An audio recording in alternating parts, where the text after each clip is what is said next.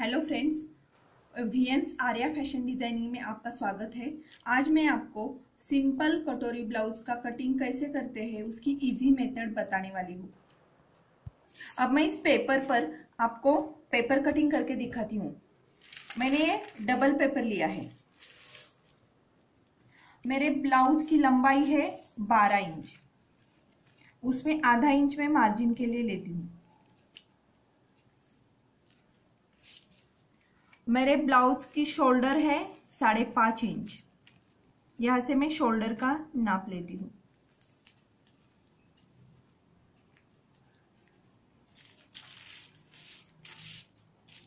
मेरे ब्लाउज का arm hole है 5.5 इंच।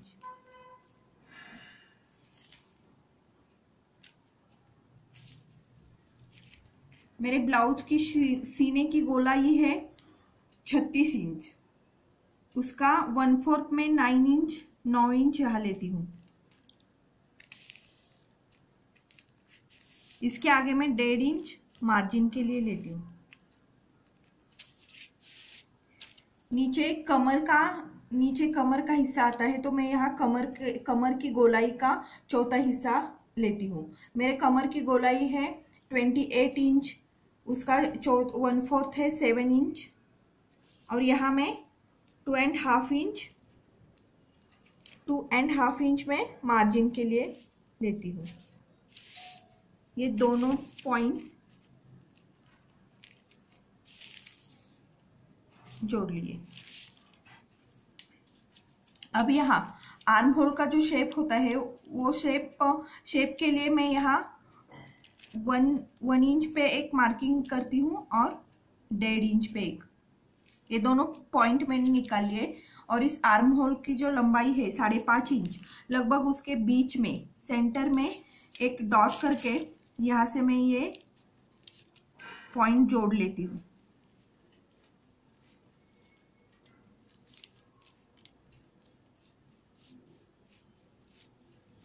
ये मेरा पीछे वाले हिस्से का आर्म का मार्किंग हो गया और ये आगे वाले हिस्से का। अब नेक विड्थ है मेरे ब्लाउज की 2.5 इंच और लंबाई है 6 इंच। यहां भी मैं 2.5 लेती हूं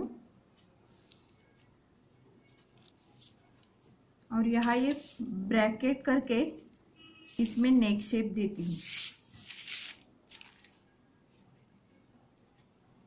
मैंने यहाँ राउंड नेक शेप लिया है। और मेरे ब्लाउज की क्रॉस पट्टी है वो 3 इंच और 2 इंच।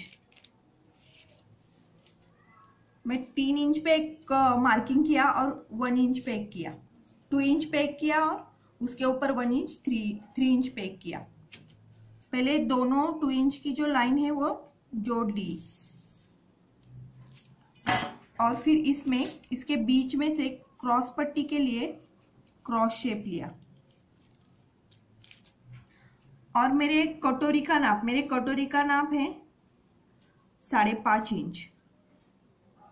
मेरा इसके पहले एक वीडियो है, उसमें ब्लाउज के मेजरमेंट कैसे लेते हैं वो मैंने बताया है। वहाँ कटोरी का नाप कैसे लिया जाता है वो भी मैंने बताया है।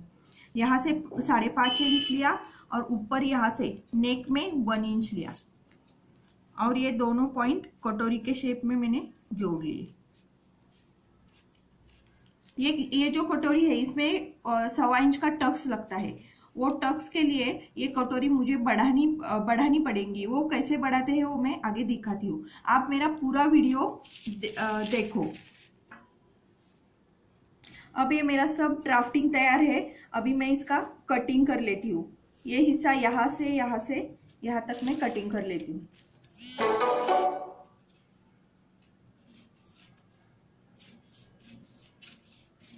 ये मेरा कटिंग करके तैयार है।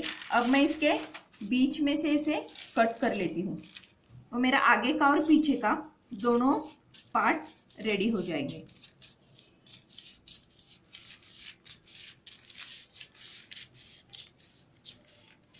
ये वाला है वो पीछे का रहेगा और ये वाला आगे का। इसमें मैं नेक, आर्म होल का शेप और कटोरी क्रॉस पट्टी सब काट कर अलग कर लेती हूँ। ये मेरा आगे का पार्ट तैयार है और ये पीछे का नेक मैंने 8 इंच रखा है और पीछे के लिए मैं टक्स का माप शोल्डर के सेंटर से लेती हूँ। शोल्डर के सेंटर में पीछे वाले हिस्से का टक्स आता है और यहाँ से मैं 3.5 इंच लेती हूँ। ये 3.5 इंच लिया और इसके बाजू में हाफ इंच टक्स के लिए लेती हूँ। ये मेरा पीछे का और आगे का पार्ट तैयार रेडी हो गया। मगर ये जो कटोरी है इसको टक्स लगता है, उसको टक्स के लिए उसे ज्यादा मार्जिन लगता है। वो कैसे बढ़ाते हैं वो मैं अभी दिखाती हूँ आपको। ये जो कटोरी है ये हमें न्यूज़पेपर के बाजू में यहाँ टच करने की, इस किनारे को, फिर यहाँ से 1.25 इंच, यहाँ से 1.25 इंच का नाप लेने का, 1.25 इंच यहाँ से बराबर 1.25 इंच लेने का और पिंस लगा लेने की इसको, ताकि ये हिल ना पाए। कटोरी हिल गई तो मार्जिन ज़्यादा कम हो जाएगा। यहाँ से हमने 1.25 इंच लिया तो ये लाइन, यहाँ से भी 1.25 इंच और ऊपर से ये राउंड शेप हम ऐसे ही कंटिन्यू करते हुए उसके आगे आधा इंच का ज़्यादा लिया, आधा इंच ज़्यादा लिया और ये दोनों पॉइंट कटोरी के शेप में जोड़ दिए। ये बहुत ही इजी मेथड है और एक कटोरी भी अच्छी तरह बैठ जाती है। ये 5.5 इंच है, इसके बीच में बराबर इसका सेंटर लिया और इसके नीचे 2.5 इंच लिया और ये दोनों पॉइंट यहाँ से बढ़ाए हुए 1.25 इंच के ये और यहाँ से ये दोनों पॉइंट यहाँ तक जोड़ दिए और अब इसका कटिंग ऐसे करेंगे हम।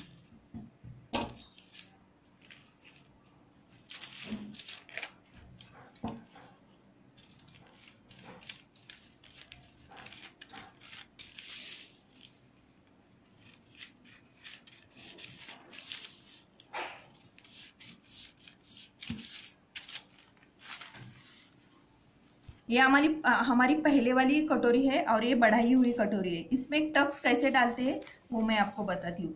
इसे बीच में से इसे फोल्ड कर लेने का और इसको छोटा सा मैं 1 इंच का नॉच देती हूँ।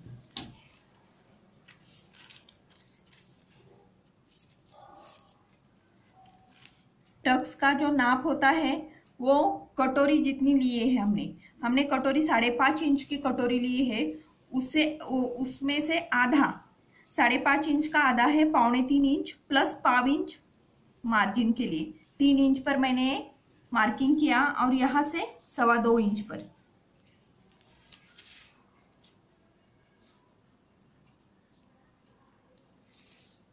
ये मेरा टक्स हो गया। यहाँ से कटोरी के आधा प्लस 1/4 इंच और यहाँ से 2.25 इंच। ब्लाउज की लंबाई ज्यादा हो तो ये टक्स 2.5 इंच तक बढ़ता है, उससे ज्यादा नहीं, 2.25 या 2.5 इतना ही ये टक्स होता है। यहाँ का जो मार्जिन होता है वो कटोरी के आधा प्लस 1/4 इंच। अब मेरा कटोरी का भी बढ़ा के कटिंग तैयार हो गया है। अब हम स्लीव्स का कटिंग देखते हैं। मेरे ब्लाउज की स्लीव्स की लेंथ है 5 इंच, उसमें मैं 1.5 इंच ज़्यादा मार्जिन के लिए और नीचे वाली पट्टी के लिए लेती हूँ, ज़्यादा 1.5 इंच ज़्यादा लिया। यहाँ मैं जितना मैंने आर्म होल रखा है ब्लाउज का 5.5 इंच प्लस आधा इंच में लेती हूँ इसमें ज़्यादा। यहाँ से आर्म होल डेप्थ है वो मैं 3 इंच लेती हूँ।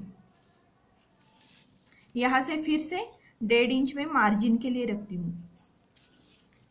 नीचे मेरे स्लीव्स की गोलाई है 11 इंच, उसका आधा मैं 5.5 इंच यहाँ लेती हूँ। इसमें भी मैं 1.5 इंच का मार्जिन लेती हूँ।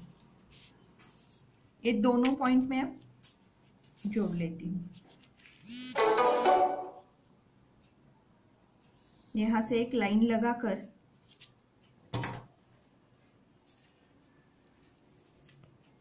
इसके बीच में, सिर्फ इसके बीच में 1.5 इंच मार्जिन छोड़कर इसके बीच में 6 का आधा 3 इंच लेकर ऊपर एक लाइन लगा लेती हूँ और इस लाइन के सेम 1 2 3 पार्ट्स कर लेती हूँ और इसमें ये स्लीव्स का शेप लेती हूँ।